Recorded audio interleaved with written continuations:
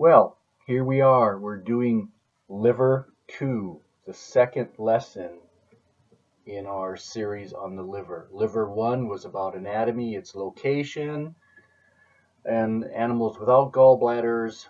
And this is going to be, get my pointer, get going, come on, functions of the liver. Okay, and then Liver 3 that comes after this is going to be talking about the functional unit of the liver called the liver lobule. Okay, so now we're on functions. Well, I found this neat diagram and I want to make a point about it. It says, what is the function of the liver? And they're going to say it has 500 vital functions. And I've seen that quoted before. What they're talking about is if you count up every little enzyme step, you might get up to 500. Maybe somebody did that if they couldn't go to sleep one night. I want to concentrate on the main ones, and this figure has some main functions, and then I've got 2 more slides that I thought were very good, and these all pertain to our dogs, cats, horses, and most of the mammals. Okay, the liver has a function in immunity. The liver actually filters blood, and there's macrophages in there that will eat bad things. Synthesis, that means you're going to make proteins and cholesterol. Cholesterol is not a protein, but we always hear about cholesterol.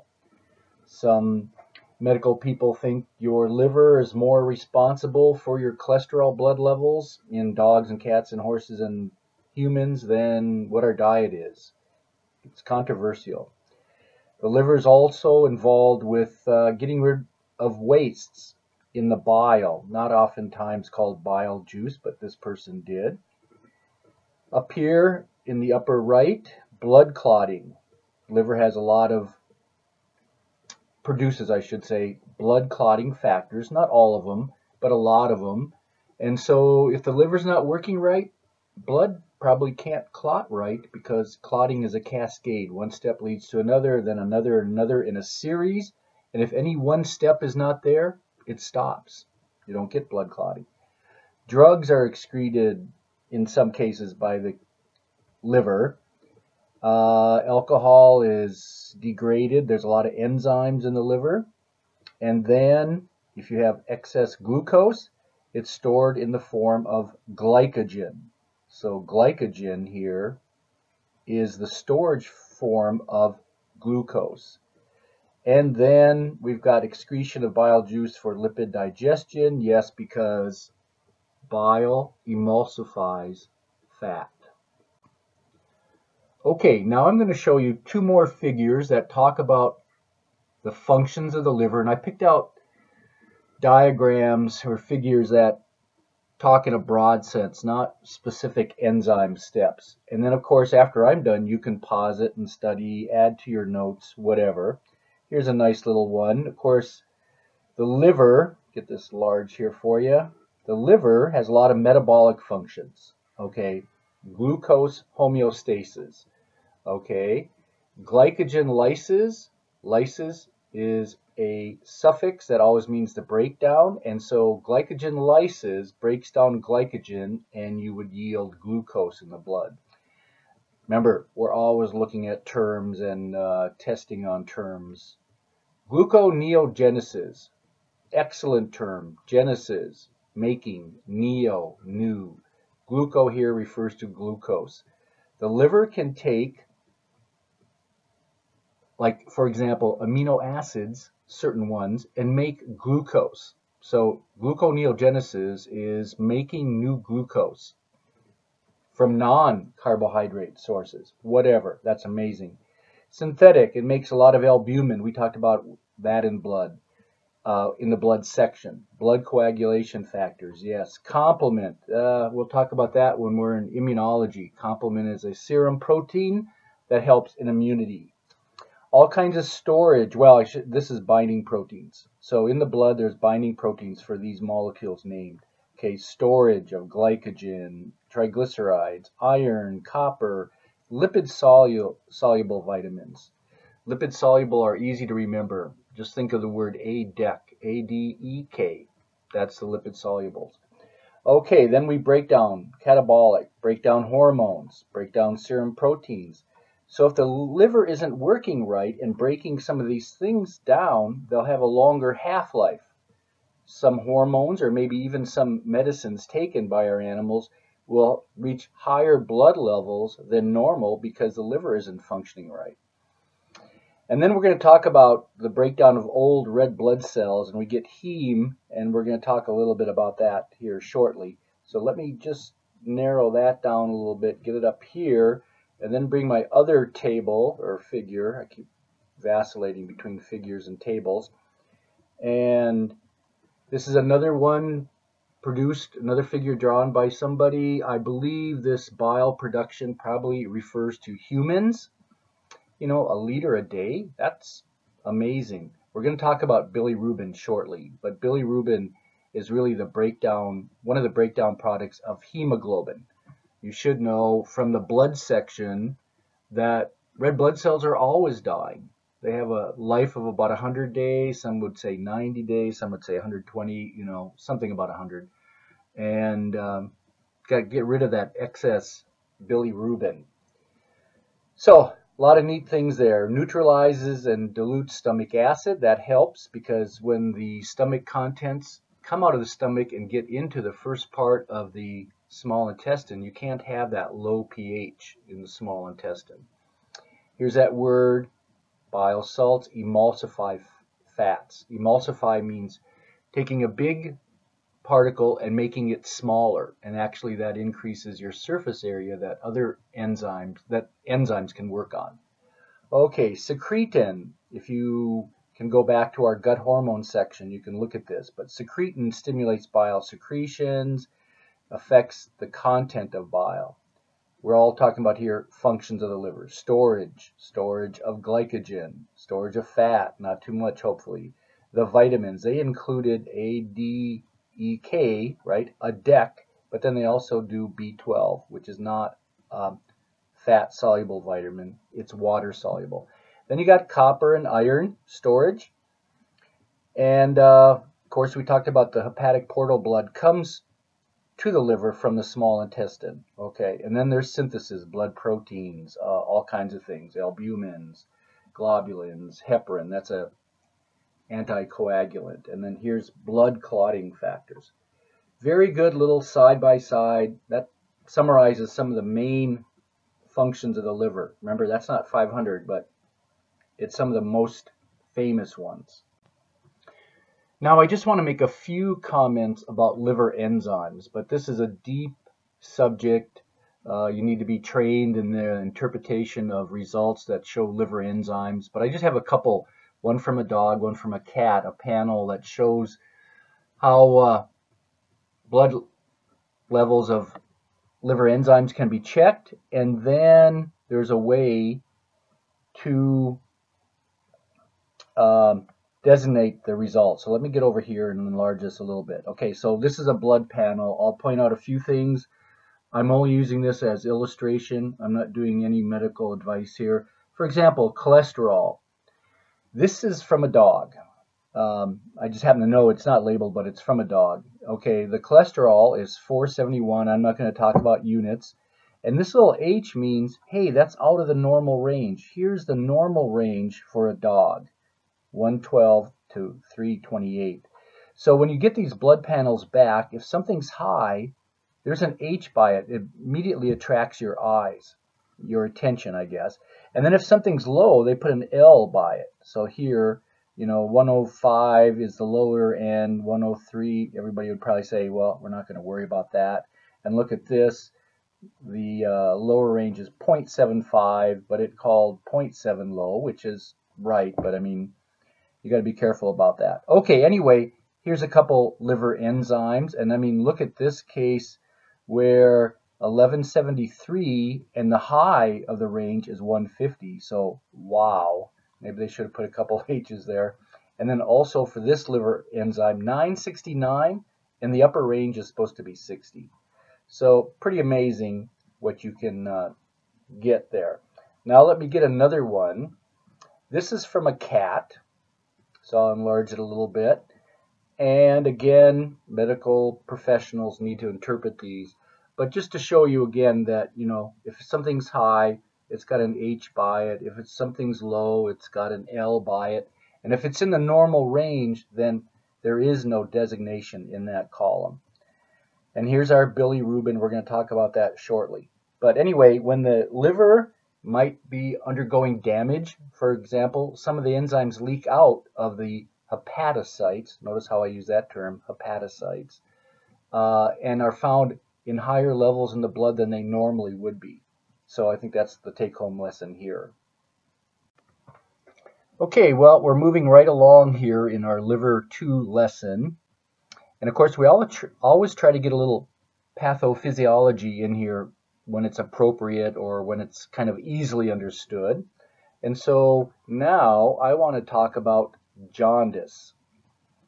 You might have heard of the term jaundice. You all should also, my tongue is getting tied here, also know it's called icterus.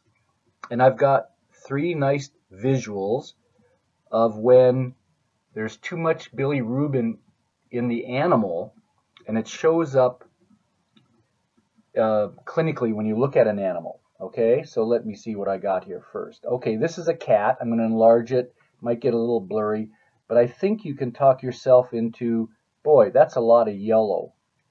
That's abnormal. It's not because of cavities. It's because there's too much bilirubin in the blood, and it's going to be called hyperbilirubinemia, and in a little bit I'll show you how that's spelled. But that's a cat with icterus. Okay, now let's get, here's one. Yeah, I'll enlarge it large here. And this is a newborn foal. And the reason I've included it is because of 2 things. First of all, newborn animals can have jaundice. Now that's really weird, but I mean, it's not so weird, but maybe hard to think about. And so the kicker here is the whites of the eye have a yellow tint. And I didn't spell out sclera, so let me do that. S-C-L-E-R-A. Sclera is the term for the whites of the eye, the whites of the eyeball. And so sclera normally is white. Let's see if I can get that over there. I'll put it over there. Okay, but in this case, and I'll even enlarge it more so we get a good picture there, that foal, a newborn foal, has jaundice, and it's got yellow sclera. And I'll just get these out of the way. And then we bring in, we are always interested in humans. So here's a person with very yellow sclera. And that's a very good picture of sclera. Unfortunately, it's a good picture. Let's put it that way. Okay, now I said just previously that jaundice, icterus, one cause is hyperbilirubinemia. Okay, remember, I'm just using this as illustrations, not giving any medical advice, but I thought this figure was really neat because it tells you that you can have, an animal can have hyperbilirubinemia even if the liver is working normally. So that's how complicated this all is. You need to find a good veterinarian or physician, depending on what animal you're talking about, of course, that's really good at what's called differential diagnosis, because some symptom can lead back many different places. It's amazing how complicated it is. So let me just show you this a little bit. I'll enlarge it. First of all, hyperbilirubinemia. Let me digest that word for you. Emia is a suffix that means blood. Hyper means high or above. There's that bilirubin. It's a breakdown product from red blood cells. So hyperbilirubinemia means high levels of bilirubin in the blood.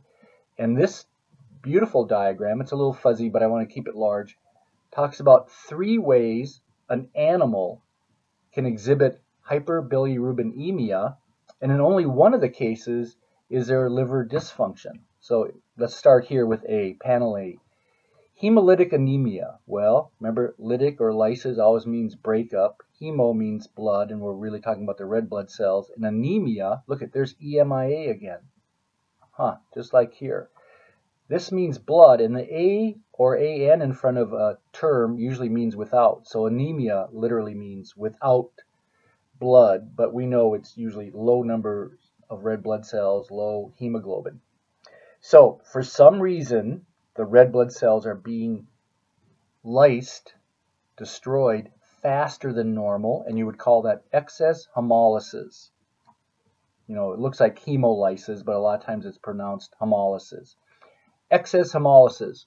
You know, that foal back there, there's a case where they can have excess hemolysis because of what the mom did to them. Amazing. Anyway, in this depiction then, this is the liver here, and we're just saying there's going to be too much bilirubin. Too much bilirubin in the blood, and then we get it released into the bile. Okay? So the point is, normal liver function, and I think that's what that brown liver is depicting, which is, I just realized that now, normal liver function, but it's overwhelmed by too many red blood cells being destroyed. Let's go to the other normal case over here. The liver is dark, indicating it's a normal functioning liver, but look at, now we got a stone in the bile duct. Bile cannot leave the liver normally. This is the small intestine here in every case, small intestine. And so the exocrine secretion we call bile can't leave. So it's going to be built up, it's going to spill over to the blood, and we're going to get hyperbilirubinemia, excess bilirubin in the blood, in the face of a normal liver. Okay? Now the abnormal case here is B in the middle, and the pale liver must indicate then something wrong with the liver, and in fact it's hepatitis, which you know means inflammation, ITIS, of the liver. It could be caused by many, many things, again, but this is great. This shows you 3 ways to get hyperbilirubinemia, and only one of the cases has a lower functioning of the liver than normal. Excellent, excellent diagram. Now again, you know, we focus a lot on terms and understanding how terms are put together and what they mean, because when you're first learning this stuff about biology of the companion animals, if you read some literature and you don't know what terms mean, then you don't really understand the whole article. So especially when you get introduced to this stuff, man, you need to know some terms. And so I, in that light, made a copy of this article, at least the title at least, and let me explain it. It's a little thing about idiopathic, I'm up here now, idiopathic hepatitis and cirrhosis in dogs. And you can read this. I'm not going to read it. I'm just going to say, hey, whenever you see the term idiopathic, that means of unknown origin. Idiopathic, unknown, maybe arising from within, but we don't know why it's there.